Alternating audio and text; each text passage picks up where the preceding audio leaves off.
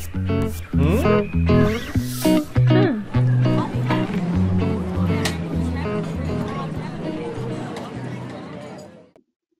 morning and welcome to today's webinar on memos, comments, paraphrases, and document summaries, writing with MAXQDA. My name is Dr. Michael Gizzi. I am a professor of criminal justice and a political scientist at Illinois State University in Normal, Illinois. I'm a professional trainer for MAXQDA and offer consultations, virtual workshops, and a variety of tools. And I'm co-editor of a forthcoming book, The Art of Data Analysis, 10 Research Examples with MAXQDA. You can reach me at the easiest email is mgizzi, M-G-I-Z-Z-I, @gmail.com. Before we get started, I want to go over a few things. I wanted to point out the fact that thanks to Verbi and Springer Nature, it is still possible to get a free copy of the Kukarts-Radaker book, Analyzing Qualitative Data with MAXQDA, text, audio, and video. This is, as the graphic says, the ultimate MAXQDA textbook. In many ways, that is quite accurate. It is a full-fledged text that goes much beyond the user manual, and it's free. So if you go to maxqda.com/live-training, you can get yourself a free copy. Also, if you do not have a copy of MAXQDA yet, you can go to maxqda.com/trial, and the 14-day trial has been extended to 30 days. Then one last piece, the good folks at Verbi have created their own press, the MAXQDA press. And there's only a few things there now, but free literature, guides, books about MAXQDA, qualitative and mixed methods, all available in PDF. The book that I'm co-authoring with Dr. Radaker will actually be published by MAXQDA Press, hopefully at the end of this year. So what are we going to do today? This is a webinar focused on writing with MAXQDA, trying to talk about, hang on a sec, keeping the site muted. We do have the chat window, and that's what I would keep open on your screen. This is a webinar that's focused on the tools that MAXQDA provides you for writing. You know, I think it's easy to think about MAXQDA simply as the software you use to do a content analysis, but it is so much more. And so today we're going to talk about memos, we're going to talk about coding comments, we're going to talk about MAXQDA paraphrasing. That's a topic that I actually offer a webinar on by itself. And we're going to talk about summarizing coded documents and the 4 different types of tools that exist. Because there are so many things that I'm looking at, I'm going to do things a little bit differently than in my other webinars. I'm going to begin actually with a PowerPoint presentation to go over all of these tools with screenshots, and then I will go live into MAXQDA and show you some of these. But there's so many things here that it's really impossible to do the step-by-step walkthrough for all of them. So I like to think of MAXQDA as a writing toolbox. And I use MAXQDA in classes with undergrads and graduate students. And when I use MAXQDA as a research tool with them, I tell them it's not just to do the qualitative analysis, it's where they can do a lot of the writing that will become a part of their actual analysis. And the 4 main tools are memos, coding comments, paraphrasing, and for coded documents, summary tables. Memos are just what they look like. It looks like a sticky note, but it's much more than that. It can be a couple words, it can be a couple pages. It's where you write important analytical thoughts, where you take notes, where you raise questions.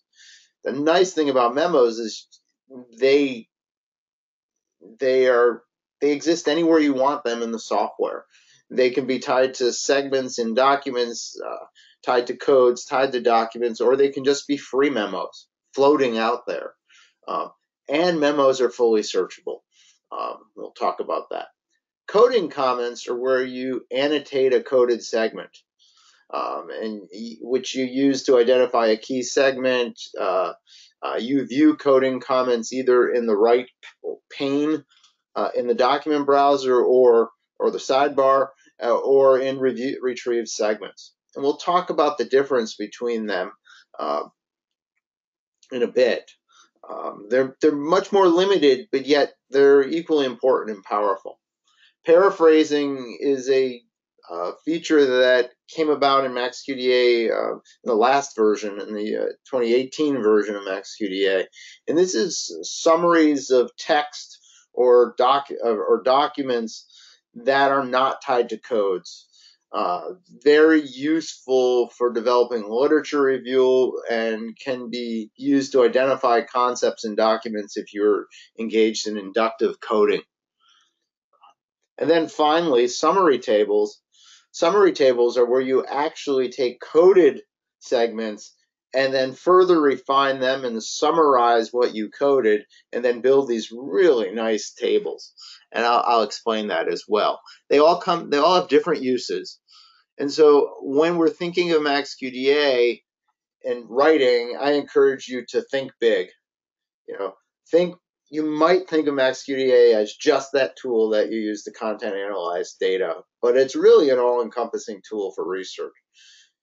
You can summarize materials from articles in a literature review using paraphrasing. You can take notes while you read and code a document, creating memos. You can annotate your coded segments to provide instant access to those sort of annotations when analyzing your data. You can write up your research results. You can store your analyses in free memos. You can build an annotated code book for your data with code memos. You've got all of these tools here. And in fact, I have a student, and I'm going to show you an example. He used free memos in a way where he actually wrote the bulk of his paper in MAXQDA. He had memos in which he focused on different aspects of the paper. Some of it was literature review, but here, Scalia view on his job as a judge. And it was really quite powerful in terms of how he used memos to flesh out the research. And we'll get to the memo manager in a bit. So we'll start with memos. Memos are multifaceted. As I said, you can use them to take notes, to track progress in your research, provide supplemental information about documents, define and describe your codes, store your results, write drafts of your results. Any output that you create in MAXQDA, say it's a word cloud, you can copy that word cloud to the clipboard and then paste it into a memo, and it's there. There are 4 different types of memos that we will cover. Document memos. These are a memo tied specifically to the document. Code memos. In-document memos, in which are tied to specific segments of text. And free memos, the floaters. Document memos are assigned to a document in the document system. It's a way to kind of summarize that particular case, or maybe even have notes on the progression of an interview. In document memos and in media memos, say you have video inside your project, are attached to the data itself. Code memos are tied specifically to the code, and then again, free memos are whatever you want them to be. So when we're thinking about this, here's your document system. Here are all the documents, and wherever you see an icon there, it means there's a memo that's tied to it, a document memo. the code system the same. It's a code memo. And then an in-document memo. So this text right here has been highlighted and a memo is created for it right here. And the memos are neat too, and then I'll show you this live later. If you hover over the memo icon, a pop-up will show up like this. So you don't even have to double click it to bring in the full tool.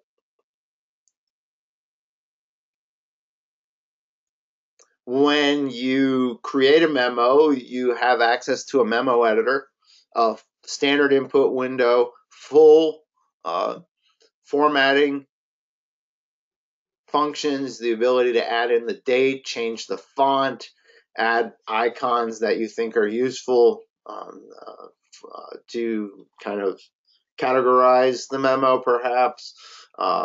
And you can tie codes to the memos. You can link coded segments to the memos. So you have the ability to make them all interact. And again, I will show you the memo editor. Fully formattable and universal. So no matter what type of memo you're creating, the memo editor will look the same. So what do we use document memos for? I think of a document memo as a tool which we use to provide supplemental information for a specific document. This example on the screen is from a legal analysis of the Supreme Court writings of a former justice, Antonin Scalia. And so these are all cases, and you'll notice each one of them has a document memo next to them. I think of the document memo as a sort of a qualitative document variable where I store information about that document, but it's done in a free text mode as opposed to a variable, which is usually binary of some sort, text or a number. And it's easily viewable within the document system so that you can always see what's going on. So, for example, and this was done by a student, as he was doing this content analysis for each case, and basically how we get to this is you double click on the icon. So you double click on it and it brings up the box.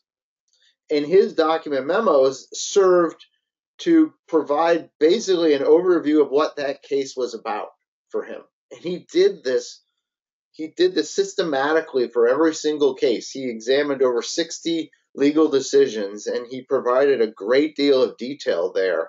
So it would always provide him with the ability to know what that particular case was about. The different color tags are about whatever you want them. Sarah, your question is, what are the different color tags? This is, I generally wait to the end, but this is a good one. And what do they signify? That's a great question. They signify whatever you want them to.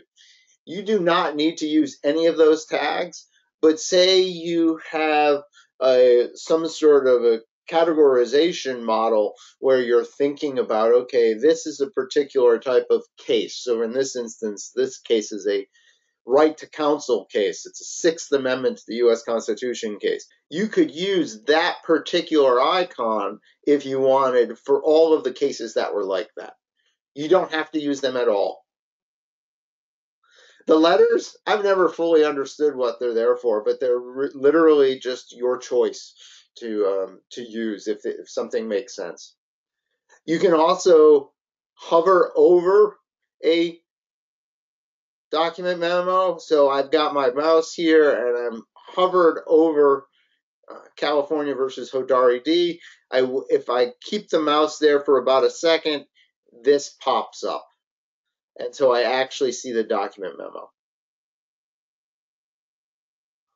Again, that works for memos throughout the program. So document memos are tied specifically to the document. There can only be one document level memo. Okay. Code memos are basically the same thing, except they're tied to the code. So this was my student's project. These were his codes. This was his primary analysis. And he created a memo for each code.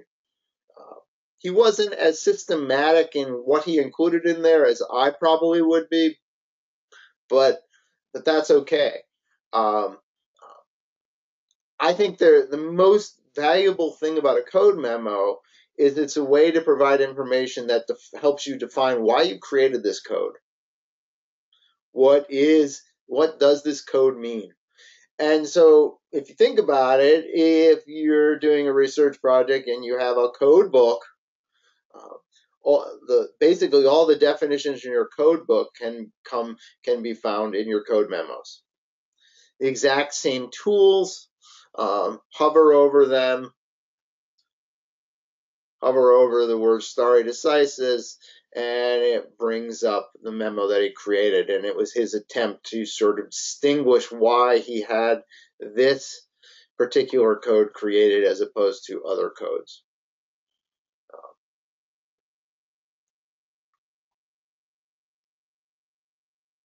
The memo manager brings it all together. This was something that came out in MAXQDA 2020, and it's a really powerful tool. If the memo manager lets you see all of your memos at the same time, and we will review this in a few minutes. The PowerPoint part is moving quickly, so we're going to have plenty of time to do live demos. But it lets you literally click on free memos, and it shows you all of the free memos in your project right here. If you click open in tabs, you could have 3 or 4 or 5 of them open at the same time. If I were to click to code memos, it would show me all of the code memos, the in-document memos, the in-media memos, the document memos, memos tied to document groups and sets or code sets, and the ability to search in the memos right from this tool. And then in addition to that, the memo manager lets you create free memos right from there. And I'll show you both of the ways you can create this without being in the manager. But it's a very powerful tool, particularly since it also includes an export function that lets you export your memos out of MAXQDA. Matthew, hey Matthew, good to see you. Would being able to code the contents of memos, be useful or a distraction? Well, one, you can't code memos unless you exported the memos as a new document. But I could see ways in which it could potentially be possible. I'm not really certain 100%. I can actually also see how it could potentially be a distraction in that you spin things around. Later on, when I show you the summary tables, that's a tool that you can export a table directly to a document. And then once it's a table document, and once you have that as a document, you could then code it. I could see that potentially being valuable if you had a style of coding in which you wanted to further refine and create new codes.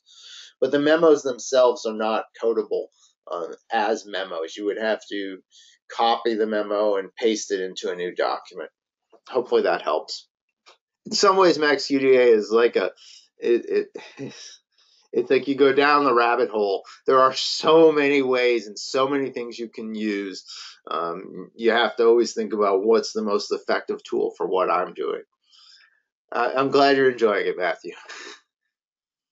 Matthew is one of the authors in the new book coming out this fall.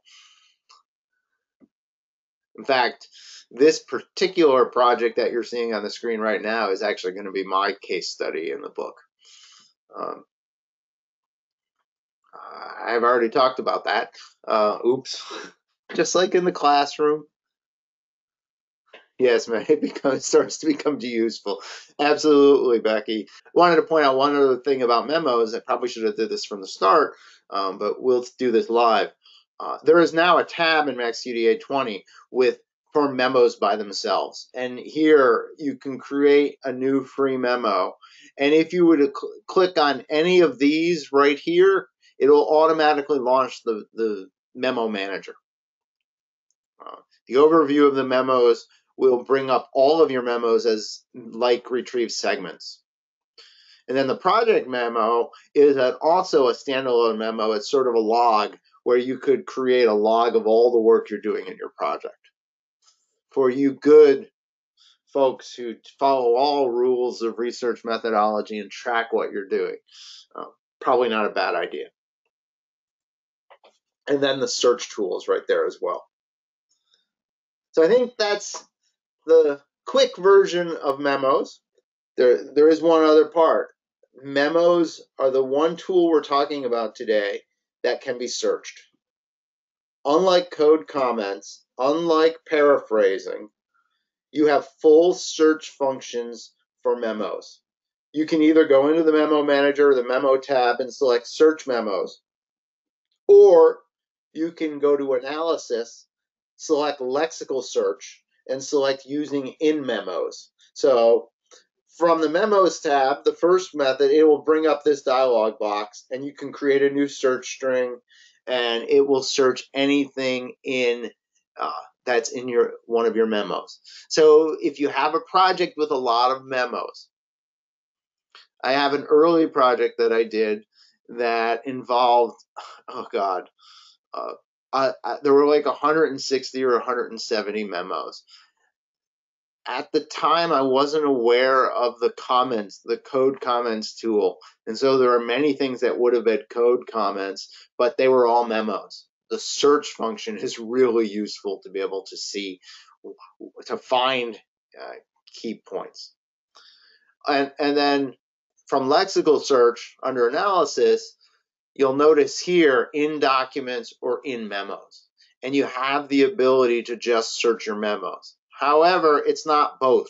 It's either or. Okay, let's switch to code comments. Code comments are used to add annotations to a coded segment. So you're doing your analysis, you've got your focus group data, and you're coding your data.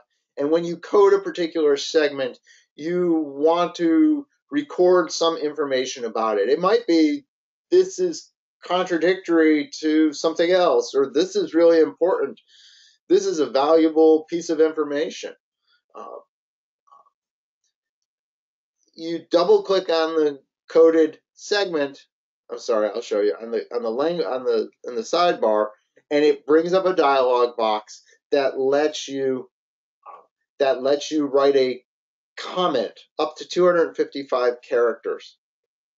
You're not required to, you don't have to, but I have found that it's extremely valuable, a valuable tool. And the reason why comments are valuable, even though they're not searchable, whenever you bring up your retrieved segment window to see all of the comments, all of the segments that you coded, the comments show up with them. They're created when you double click on the code that segment in the left pane of the document browser. Let me show you this. So I have coded this. This is from an interview with Justice Scalia right here. And the arrow here showing text and tradition. I double click. Oops, sorry. I'm not live. I shouldn't do that. I double click on the word text and tradition, and this dialog box pops up. And here I write the comment. This was my student's comment.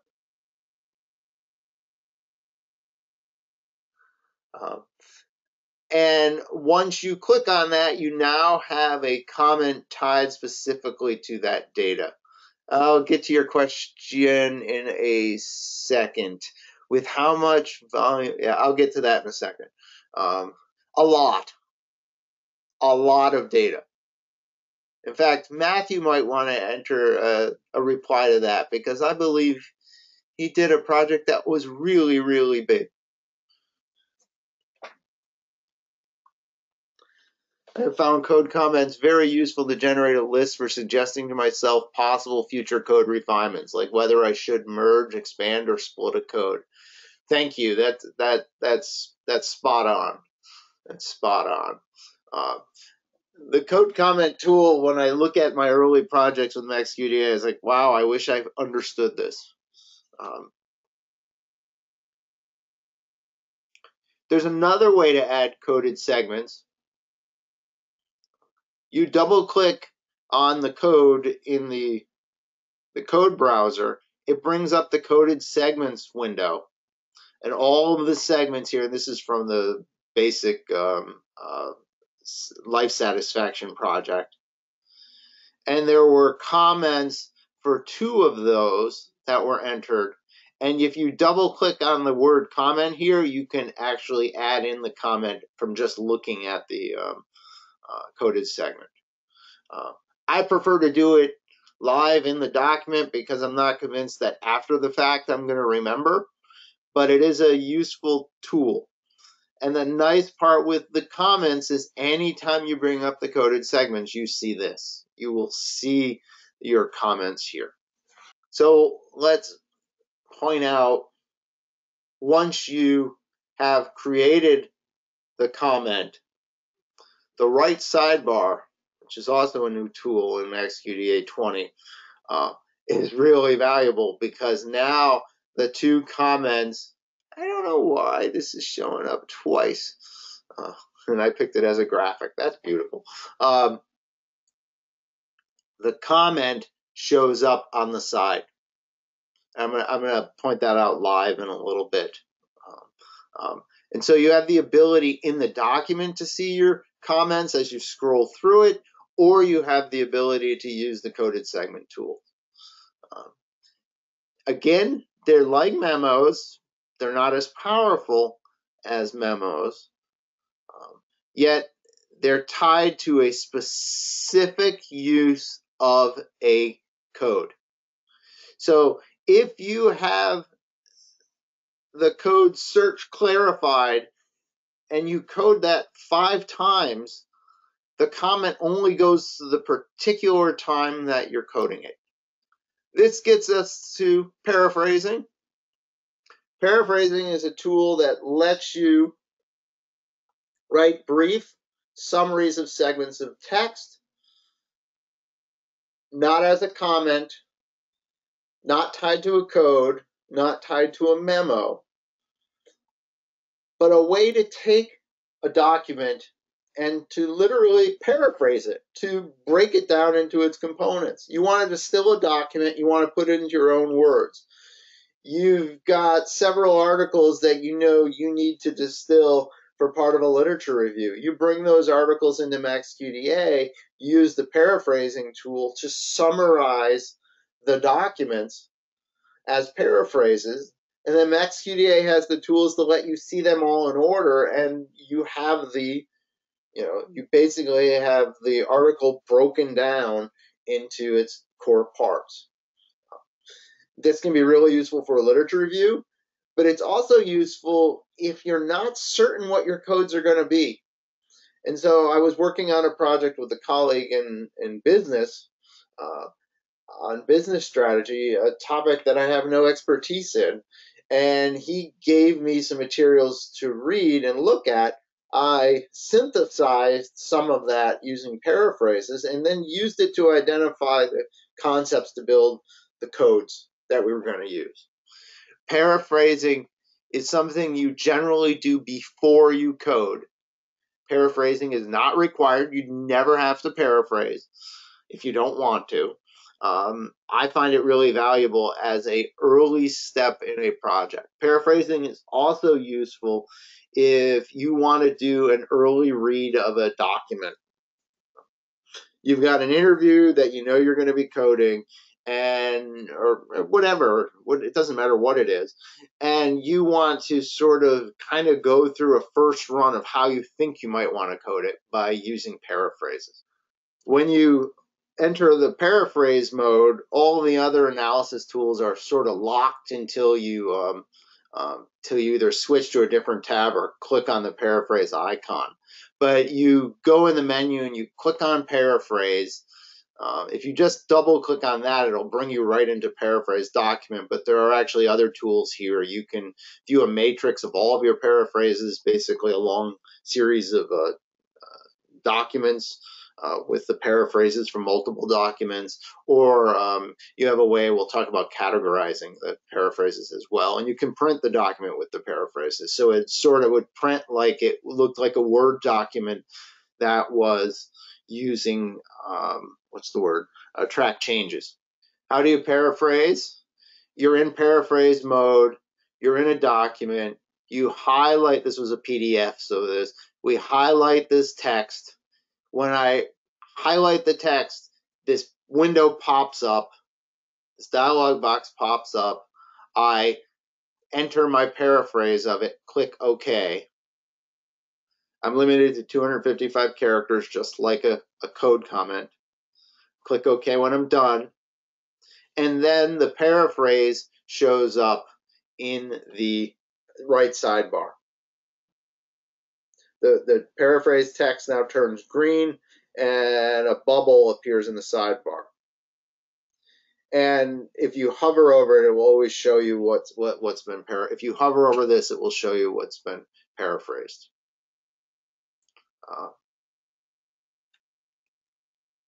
Once you've created a single, I'm not sure if I understand how a paraphrase is different than a memo. It's a good question. Let's think about memo in responding to that. Think about a in-document memo versus a paraphrase. An in-document memo is something you have available to that is fully searchable. It will show up tied to that retrieved segment.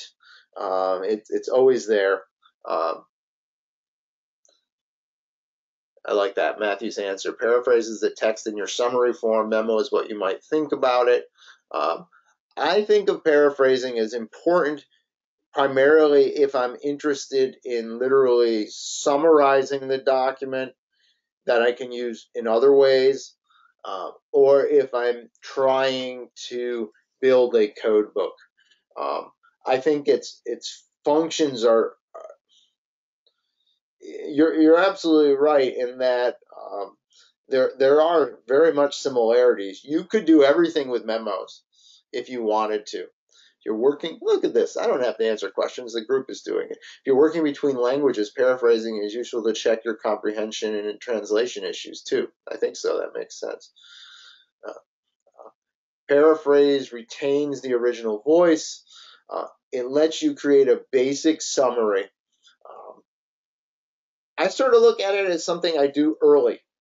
Once I start coding, I never go back and never, I don't know, I should never say never, but I rarely would go back and then start paraphrasing again. But there's sort of, it's a unique function. I think its two primary means, though, are for literature reviews, for summarizing a material that you don't need to code, and for inductively building a code book. Hopefully that helps. Once you've created a single paraphrase segment, the code system will now show you a paraphrase segments. And if you double click on that, it will bring up a dialog box showing you all of your paraphrase segments. And I think I kept that graphic. Yeah, okay. And so here we go in this business project. And these are all paraphrases that were created. You'll notice it's similar to code comments, right? In that instead of the coded segments, instead of comments here, we see the paraphrase here. So I click on this, it shows you how we paraphrased it.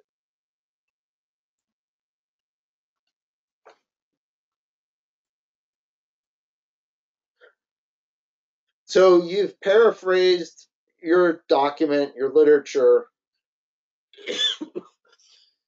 The next, and you want to use it to you want to use these paraphrases, perhaps to create that literature review, or perhaps to build codes.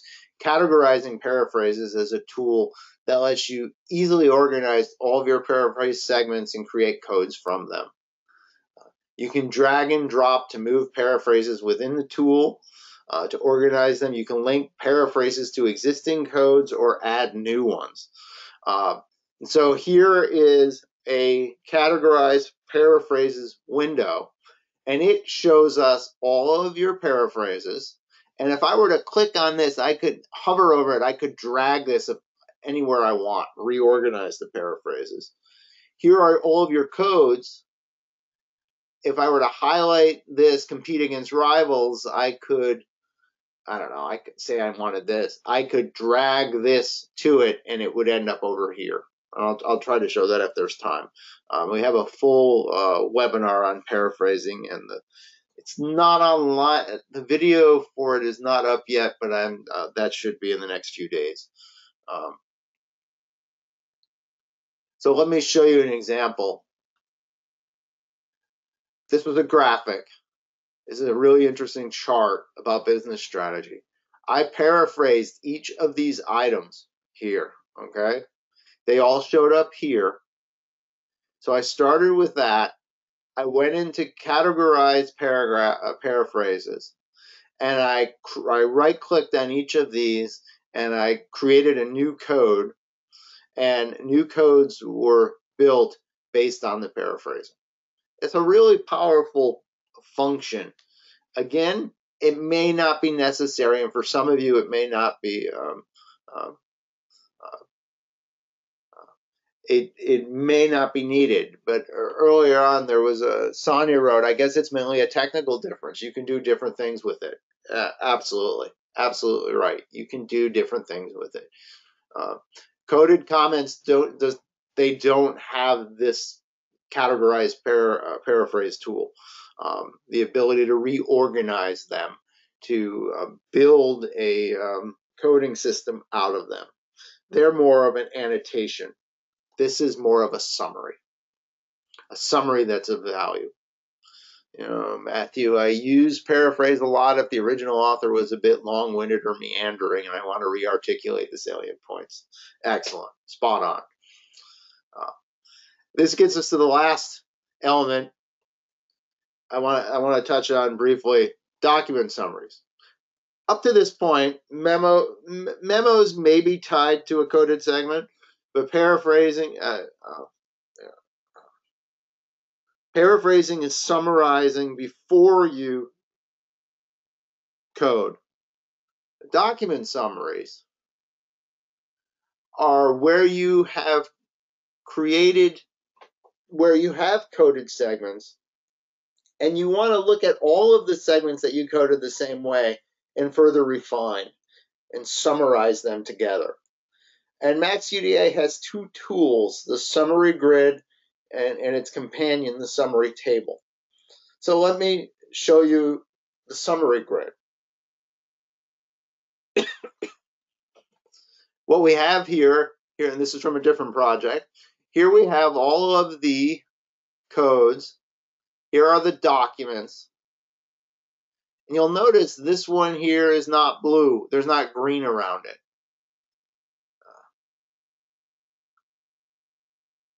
Here was the coded segment. This is what was coded. This was a wrongful conviction research project. My student then took that and reduced that coded segment into this. Police successfully threatened defendant to implicate co-defendant and to confess. He reduced a long paragraph into something very succinct. And the way he did this was you clicked on this, it brought this up, he entered this summary. And as soon as he does that, it turns green around it, showing you that it's been summarized. And you'll notice here, all of these are green. So wherever these codes exist, they're green. He did it for all of them. He then clicked on summary table, And he created a table of all of the uses of violence or the threat of violence. And the result was that his data was now he has, okay, here are all the instances where police used violence or the threat of violence against suspects. And here are all the documents, the names of the wrongfully convicted, and a brief summary of what type of violence was used. And this is an example. I really thought this was a spectacular use of MAXQDA by this student. He read the documents that we had, he coded them, he then summarized the codes down to basically a brief sentence, or not even a full sentence, but something quite succinct, and then created a table that enabled him to sort of see, to visualize and refine the analysis. This is perfect because he could then write about this. He could talk about the fact there were 18 cases involving violence or the threat of violence against suspects by police. And in those 18 cases, we saw several examples of things that happened. And in fact, this is where we could go down that rabbit hole if we wanted to, because we could actually save this table as a new document, and then we could actually code these examples if we wanted to. So we started with something broad and something narrow. Does the summary table wind up in the Smart Publisher report? Matthew, I truly don't know the answer to that question. I don't know.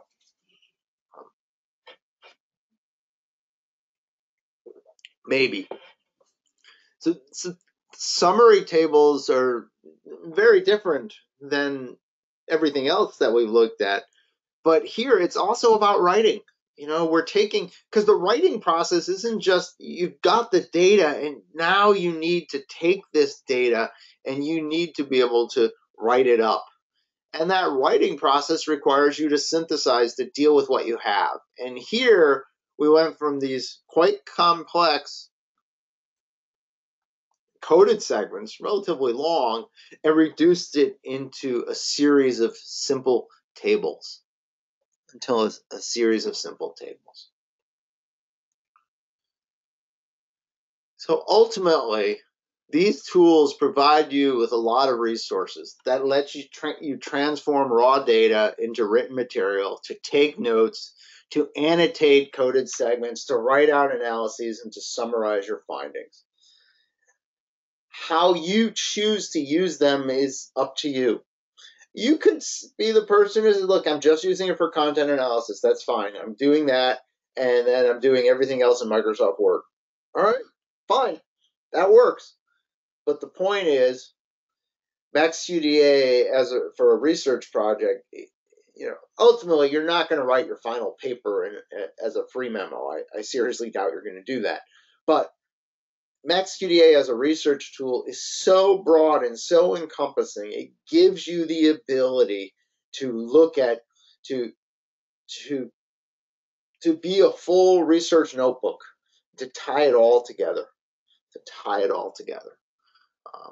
Are you going to use all of these? No. It really is going to depend on what your project is. All right. I'm going to do some live examples for a while, but I do want to go back to that Kukarts and Rodecker book. It's an essential guide, and it's free. Grab yourself a copy of the analysis of data with MAXQDA. It's well worth your time. Okay.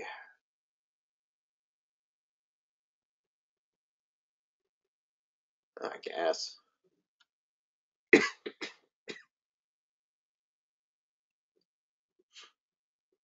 So, let's see. Now we are live. I can make this full screen. I want to start with memos. Real brief. overview of this stuff. I'm not going to be able to do a step-by-step of how you do everything here. I think I'm going to actually create a new webinar just on memos. I think there's more than enough there for a full webinar.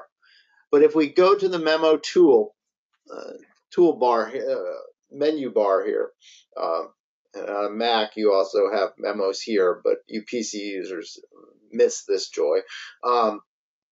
Notice free memos, code memos, in document. Click on free memos. It brings up the memo manager, and it's bringing me up all of the free memos that were created by my student. Notice I hover over, and it actually shows here what he did when he proving that there are distinct steps, when he contradicts them. You can see the amazing amount of work and the analysis being done by this undergraduate here as he's doing his content analysis. He keeps going back into this free memo and adding information to it. It's a great example of it. I switch to code memos. Here I have all the codes, and then I can see exactly what he created, or I can click on it and it'll bring it up as a full document. I double click it, shows it in an aggregated form, and I can export the memos out of MAXQDA. So if I want to get these into a word processor as separate files, I can do that. But of course, I could also just copy, paste the memo wherever I wanted to. Notice here,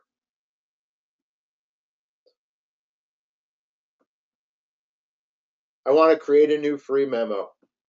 It pops it up right in the manager. I want to keep track of when I'm entering the memos. I can insert the date. I can change the fonts. I have all sorts of tools available to me. I can link this memo to a particular code so that it'll provide me the ability to sort of know what this is tied to.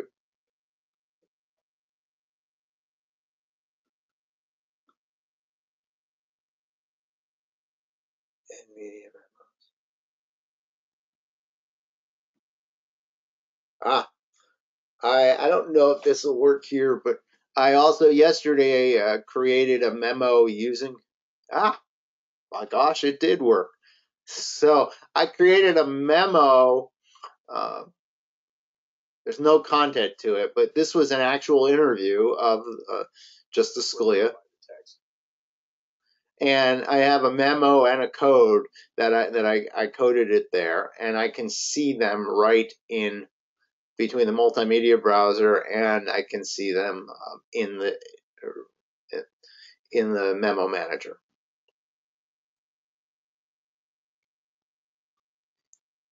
I'm going to go to a document,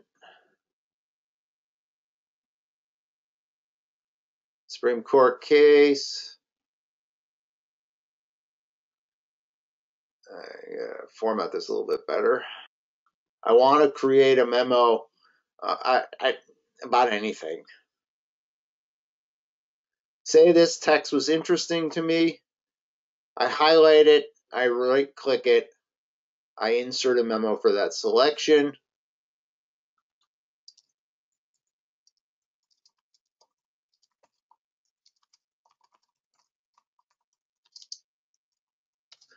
And I add the demo memo. Now, after I've done that, the memo shows up here. I can highlight, I can hover over it. The memo shows up here. as long as I have memos highlighted. I can use memos, comments, or paraphrases. I can do memos and comments or memos and paraphrases. I can't do comments and paraphrases. It's one or the other. It's just the way the software is. Yeah, the multimedia memo is really cool. That was a fun exploration yesterday.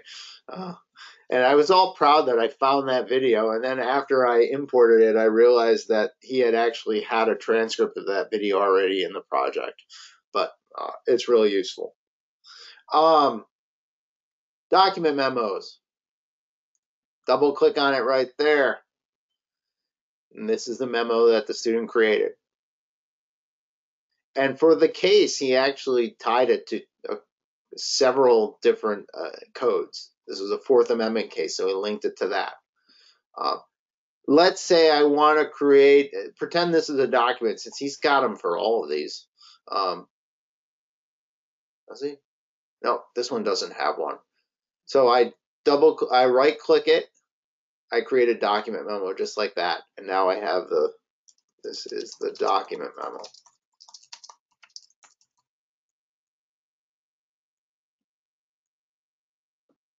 Very simple. I don't like that memo. I can delete it. Oh, bingo. Here's something that was asked about earlier. Right click on that memo, convert the memo into a document. Now I have a document in this project that is the full text of the memo. And if we want to go spiraling, if we want to go in the other direction, we have the ability to code that memo at that point. I'm not certain I would do that, but it's possible. So document memos, everything that's true about code memos, it's the exact same thing. Okay. So code memos, I click on a free memo. Overview of memos. I can see all the memos in this project, and there's a lot of them. David was busy.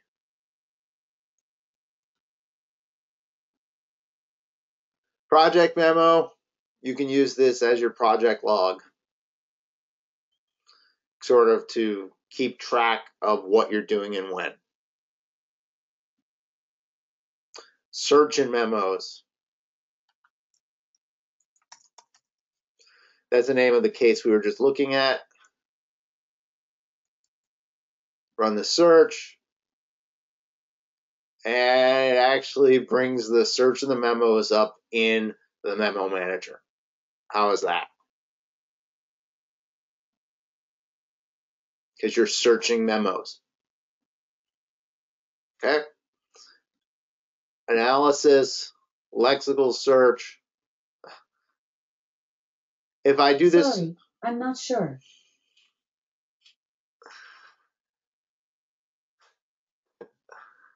If I do this search in the documents, I see where the word "ren" shows up. If I do the lexical search in memos, it's going to bring it back to that. So all memo searches end up in the memo manager. It's a one-stop tool. Want to see how to create a paraphrase? I'm going to open a new project.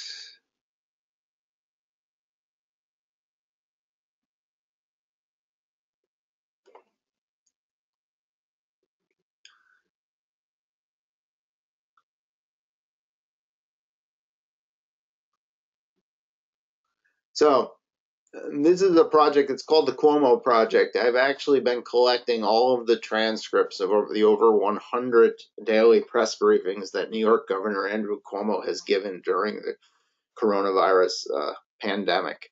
And I am interested in exploring his press briefings as an example, as in terms of rhetoric and leadership. I also have several of the president's press conferences, which I also downloaded the transcripts of, and I might do some comparisons with. But this project hasn't even really begun. But I identified some literature, and I wanted to do a literature review on moral leadership. So here's an article that I have. You'll notice here on the right sidebar, I've got paraphrases selected. So I hover over these, and you can see what I've already paraphrased.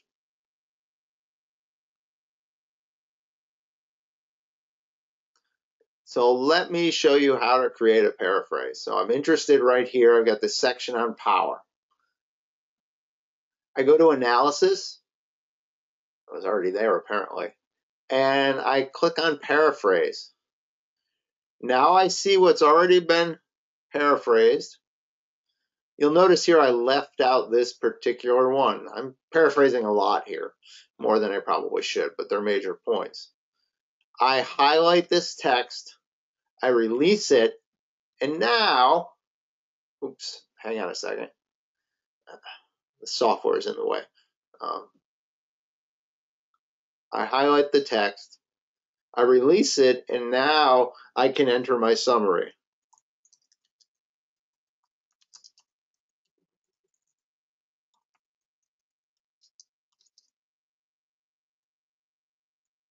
Power fills a vacuum. Just simple summary there. And now I actually have a whole series of kind of the main points here that have been paraphrased.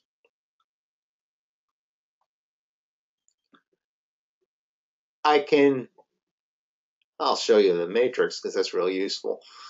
I could then click and say, I want just this document. What happened? All right. Now you'll notice this is really useful if you got multiple documents because they'd be side by side. Here are all the paraphrases in this document, and this text, it really sort of, I have literally synthesized the major points. Burrell argues that there are 5 basic laws of power which apply wherever and whenever power appears. Power fills a vacuum. It's always personal. Blah, blah, blah, blah, blah. What a powerful tool. I don't need to code all of this, but I'm trying to synthesize it. And so the matrix lets me do that. I want to create codes. I go to categorize paraphrases. And now, and you'll notice the system has no, there's like one code that I created the last time I gave this a webinar. Leadership and leader. Many of these I would not create codes on. But say I'm interested in this topic right here. I can right click it, create and assign a new code.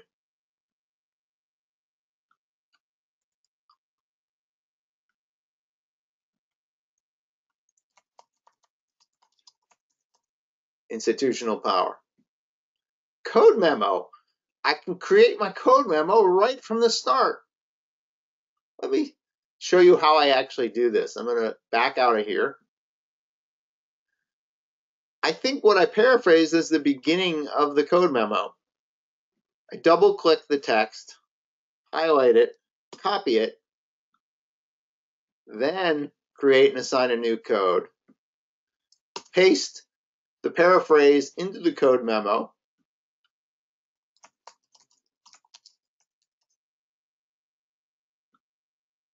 and now I have a code that has its own memo as well. This tool is really, really useful. It gives you a lot of flexibility. I want to reorganize this. I drag it. I can move things.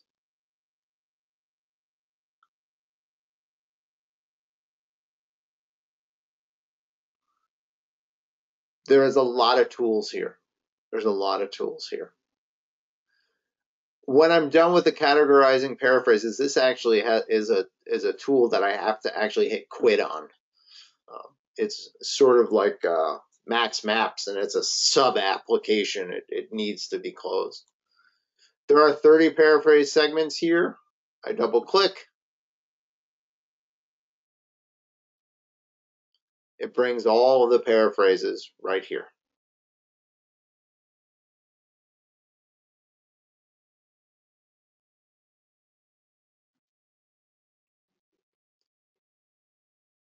So we're in a document.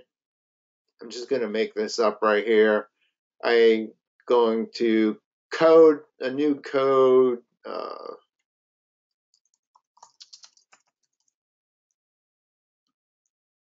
We got a code. I want to create a comment of the code. I double click, and the way I do that is I double click on the code itself. Now I can create a comment, and so I could say, you know, so this is May 1st.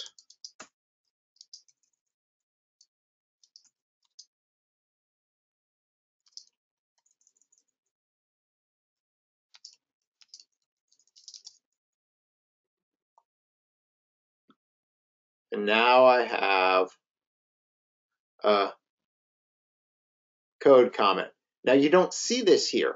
Why don't you see this here? It's because we are showing paraphrases. I switch it to comments, and now we see the code comment.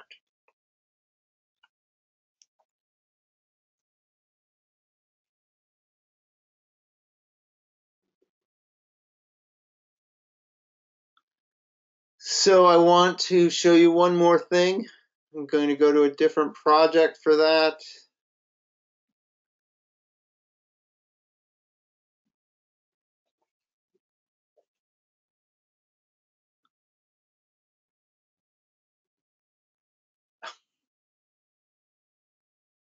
Summary grid.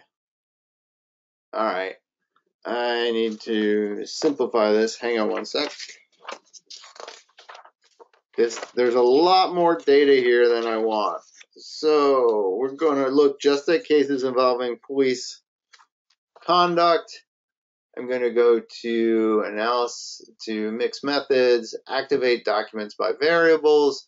I've already created a police misconduct variable, and so I'm activating only the police misconduct cases.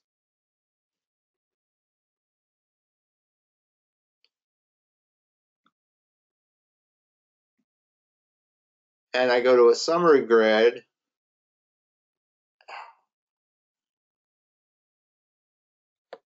I can ignore the rest of this. And you're going to see here, oops, all right.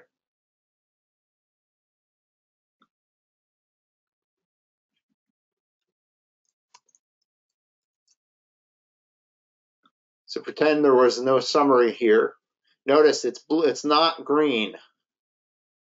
I click on this, I see the text, and I see the summary. I click on this, I read this, I then type out the summary. It's big text because I made it big. I can do whatever I want with this.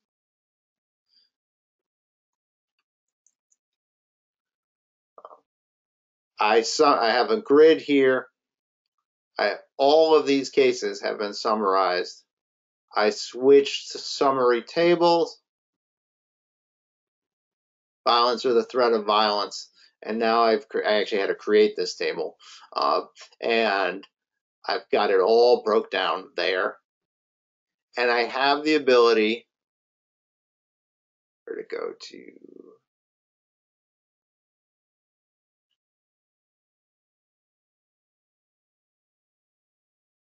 insert the summary table as a table document in the document system.